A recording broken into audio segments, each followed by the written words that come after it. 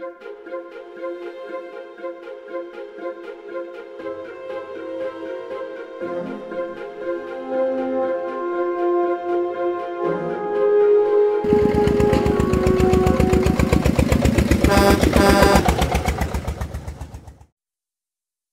you are. Right. This morning we've got a common problem to sort out. A problem that some of you may have come across before. The damaged brick. So this is our damaged brickwork. As you can see, it's all pitted and damaged and bits missing. So there's two ways that you could treat this. The first is to smash these out completely, throw them away and replace them with more bricks. The second way is to remove them very carefully and then turn them over, because on the back side of these the chances are you've still got a good brick. So I'm going to use a plug-in chisel and we're going to carefully cut around the brick so we can release it.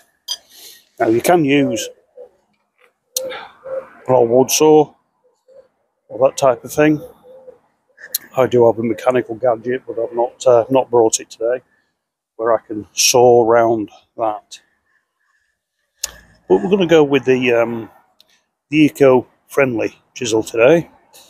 These are totally carbon-free.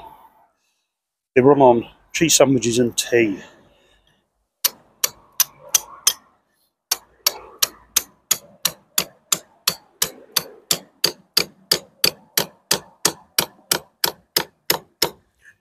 Knocking the chisel all the way in, tap it to the side, and that breaks away that lime mortar.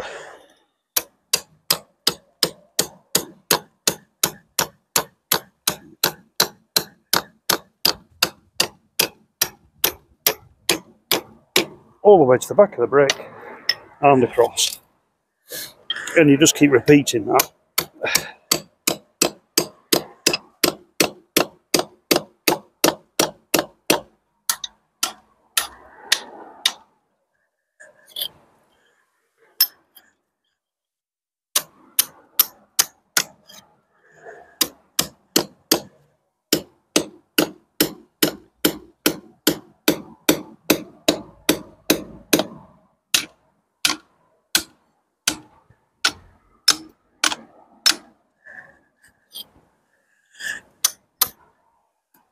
The thing is with lime mortar, especially old stuff like this, it is quite soft.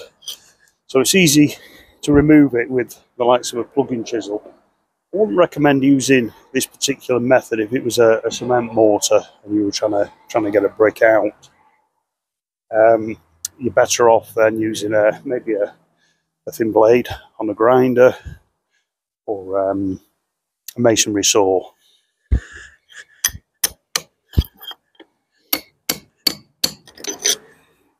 If you look at the edge of your chisel, it's on an angle. Now, it's not like that because it looks nice. It's like that for a reason, and you learn how to turn and move the chisel around with each particular job you're using it for. You know, it'll because it's a wedge, it'll dig in one way. So you turn it around, it'll dig in the other way. For example, we're going up against the perp here, so we're going to use the flat edge of it, the long edge of it, against the perp. And what it will do, it'll push away the mortar that way.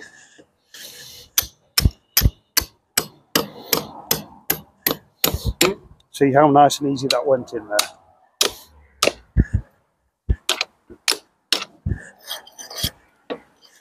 And now what we do is we just give it all a good cleaning out.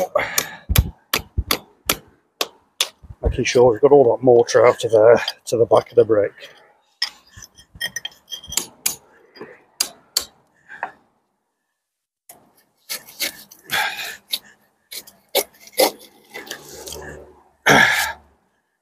And there we go. You can see that brick can now be reversed. So we put it in that way, so we've got the nice faces there and there. So we know that's an original brick to the building from 1864. So we're not using a modern brick. We're not having to source bricks. You can't always do this, but 90% of the time, if you're careful, you can. And there you go. Now this here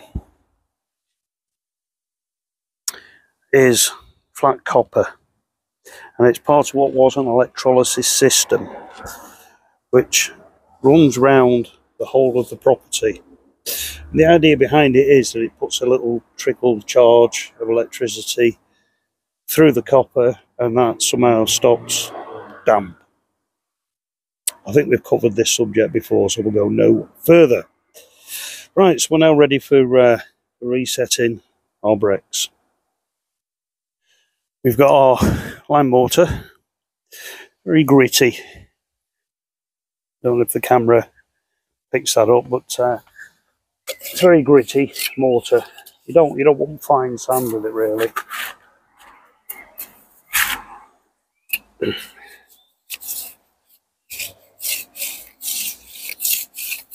And then we'll just dampen up the end of this brick because it is rather dry, although we have had a lot of rain.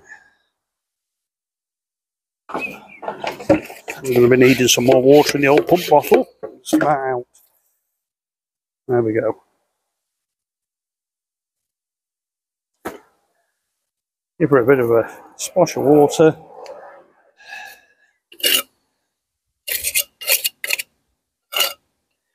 And that's the first one back in. Now this mortar is quite stiff as well. We don't want it too wet because down at the bottom here this wall is quite wet. So I don't want the lime starting to run out of the joints before it's had a chance to get a bit of air to it and get a bit of a settle. Like a little bit on the perch, don't need too much on there. We can always put some in from the top. Again, find the nice end to the brick.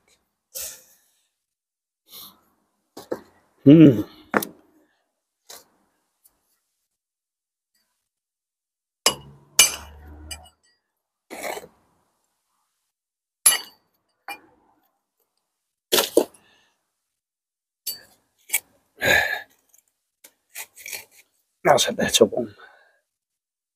There we go.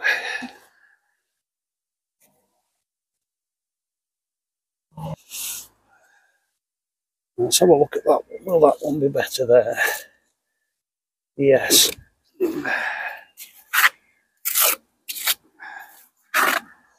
Again, some at the back there for the perk.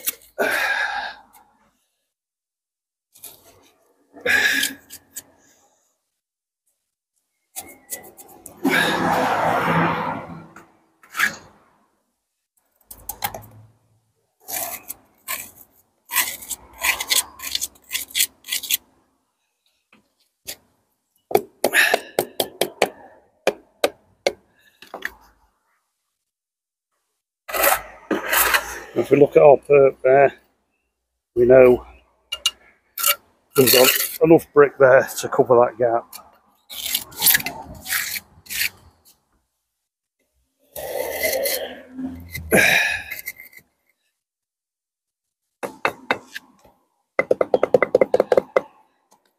Some pushed underneath.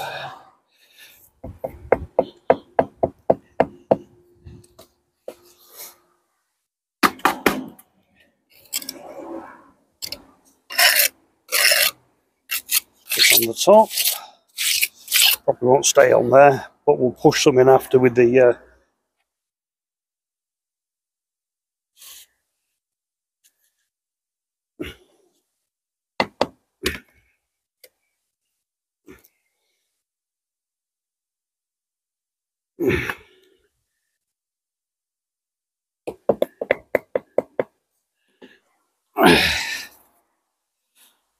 slight little bit of damage to it there, but it's more of a more of an indent in the brick than a chip. So we'll let that go and we'll use it.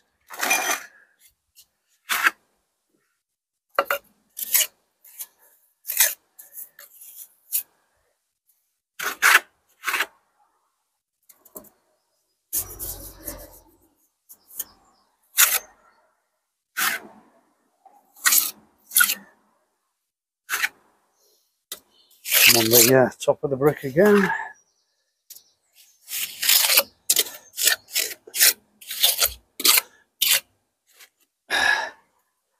Yeah, see if she'll fit.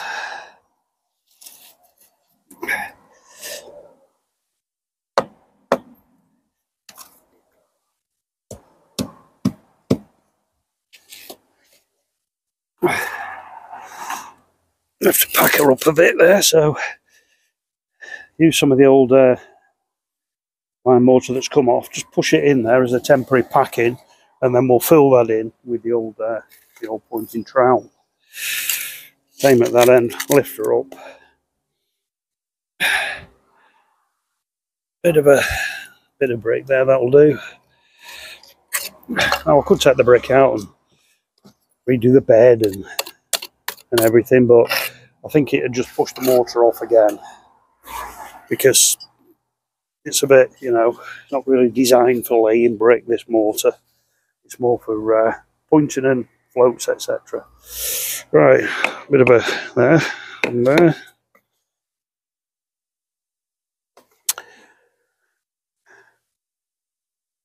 Right, okay, so that's the corner back up. So what we're going to do next is joint it all up with the old pointing trowel. Now, if we were back in the olden days, this is exactly how they'd have done it. So it's no different today, changing the brick. The only difference is the material, obviously, is lime.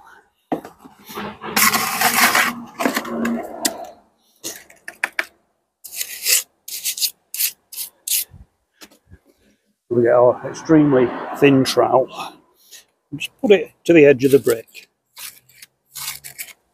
And carefully fill that joint there, right to the back, with your mortar.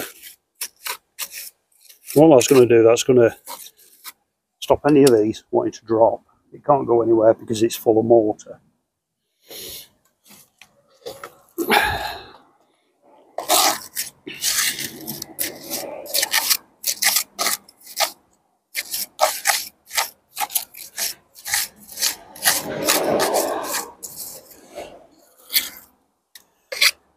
Same again there, plenty in, making sure that she's not hungry for mortar.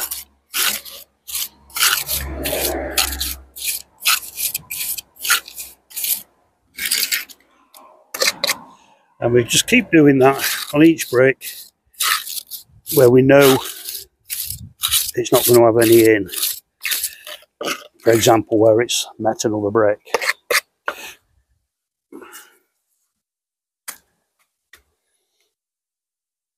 Bit awkward to do down there.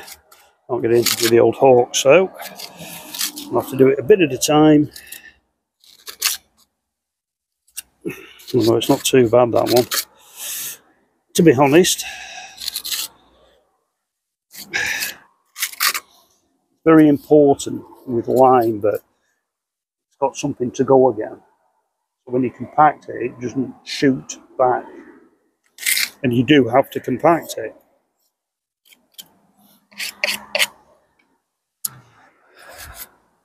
Change trowels.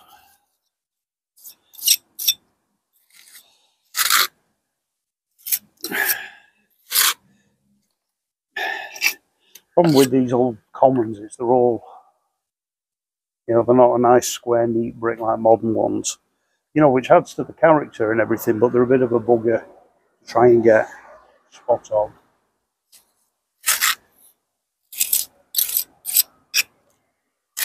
But once pointed up and knocked back with a churning brush, it'll look fine.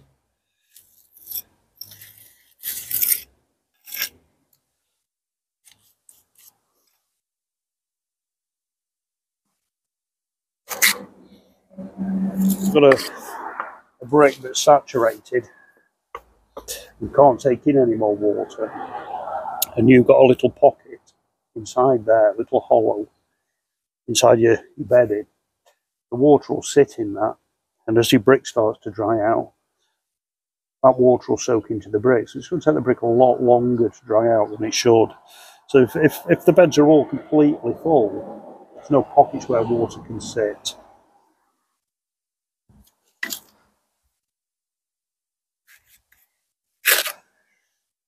Plus, you know, it's a good solid structure as well.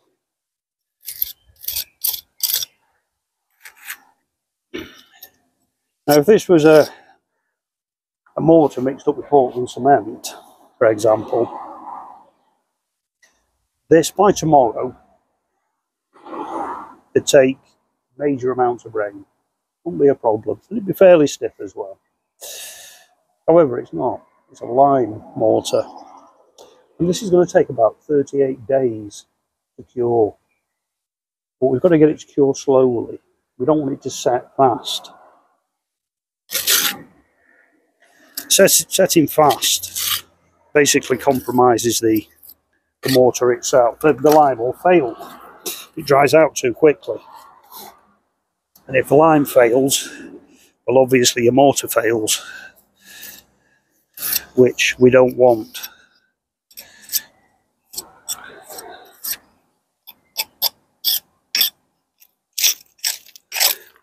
I mean, this lime pointing isn't going to last forever. Of course it's not.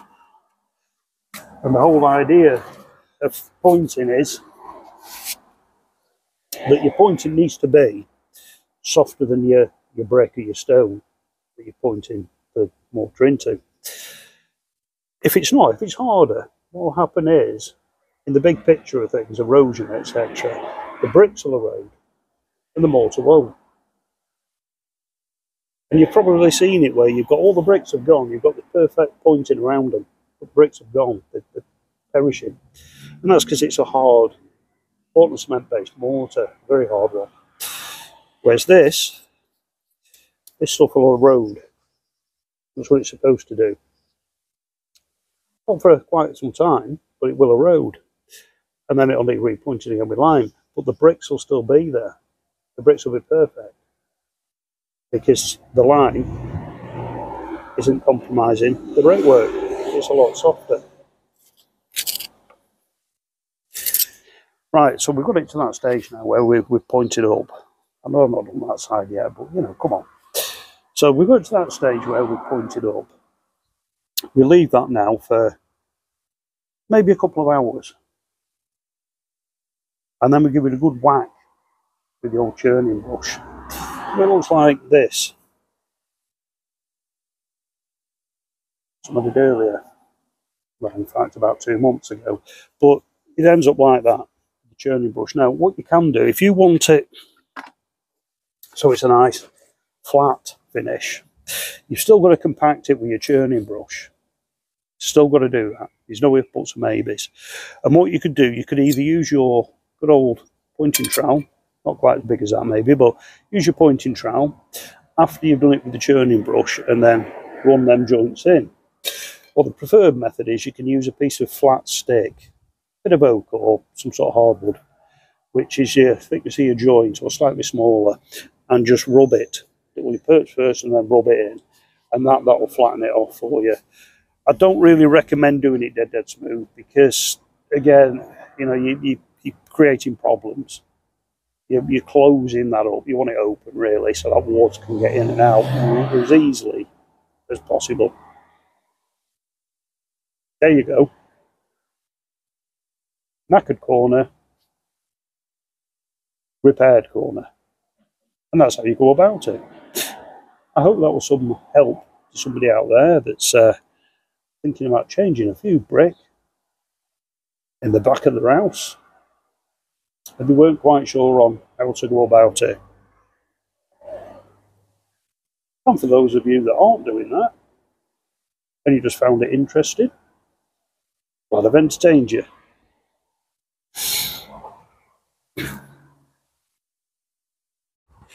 And there you go. That's that A little bit of the corner, completely repaired using traditional methods and natural materials. And of course, the bricks that we've used, or the bricks that came out, have just been reversed.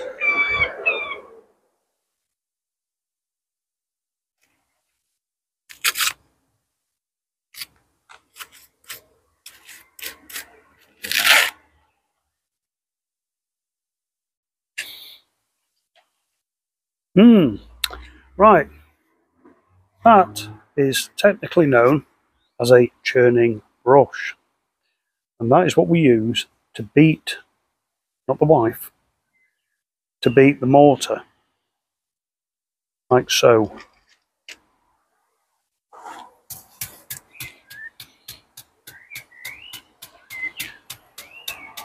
And what that's doing now, it's compacting that mortar, it's pushing it back and compacting it.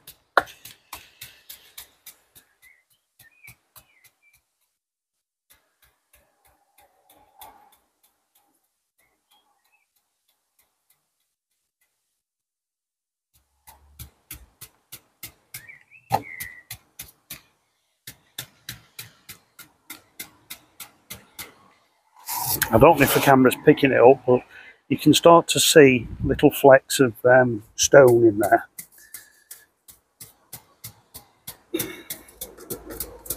Still a little bit wet at the bottom really, but rain's coming. So I need to get this knocked back and sheeted up.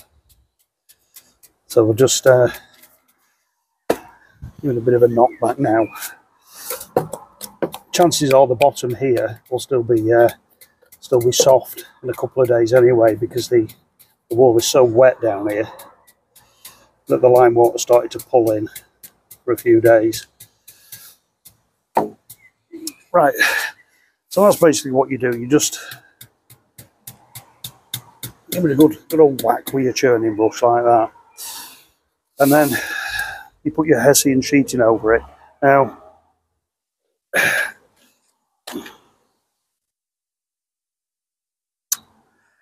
and then you put your hessian sheeting over that next. Somebody didn't put the brake on the tripod. There we go.